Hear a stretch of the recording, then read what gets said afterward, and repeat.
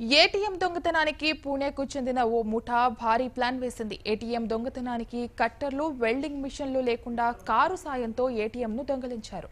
పూణేకు 60 కిలోమీటర్ల దూరంలో ఉన్న యావత్ ప్రాంతంలో జరిగిన ఏటీఎం చోరీ ఇప్పుడు సోషల్ మీడియాలో హల్చల్ చేస్తోంది. ఎన్యూవీ కారులో ఏటీఎంకు వచ్చిన దొంగలు మాస్కులు ధరించి సీసీ కెమెరాలపై బ్లాక్ స్ప్రే చేశారు. దాంతో కెమెరాలో ఎలాంటి దృశ్యాలు రికార్డు కాకుండా జాగ్రత్త పడ్డారు. ఒక పెద్ద తాడును ఏటీఎంకు చుట్టి దాన్ని కారుకు కట్టి కారు స్పీడ్ పెంచారు. దీంతో ఏటీఎంను కేంద్రం నుంచి బయటకొచ్చిన బాక్సును కారులో పట్టుకుని అక్కడి నుంచి పారిపోయారు.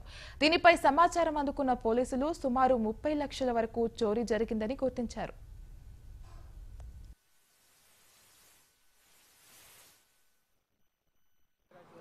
Halo.